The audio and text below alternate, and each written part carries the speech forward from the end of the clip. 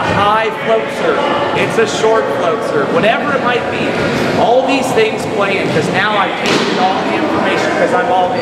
And the second part then is the communication I'm having with my teammates.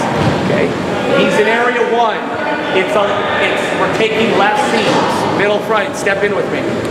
Okay, who's going to take this seam right here? You are. You're going to tell me. Okay, you're going to tell me right now. Tell me what to do.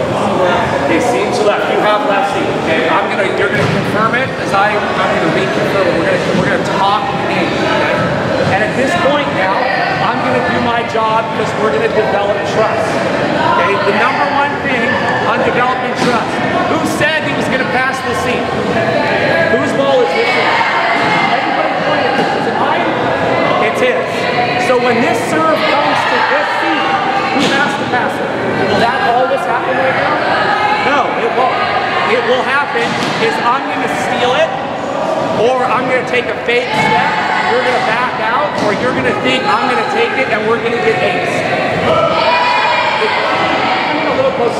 The key to developing good communication between the passers isn't that you're going to state your job, but you're going to do your job, even if you don't execute to the level you would like.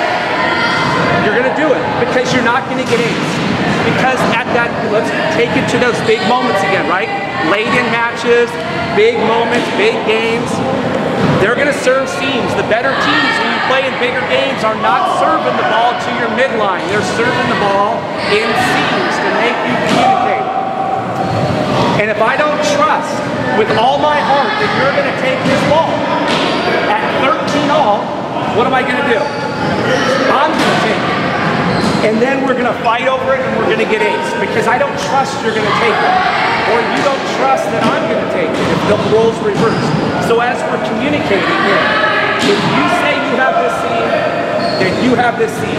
And if you pass it 15 feet off the net as we're getting better at it, that's significantly better than me stealing this ball and passing it perfect and actually breaking down the trust of the unit, of the passing unit. So, as we're working on this right now, we're working on trust, we're working on communication, we're working on stepping in.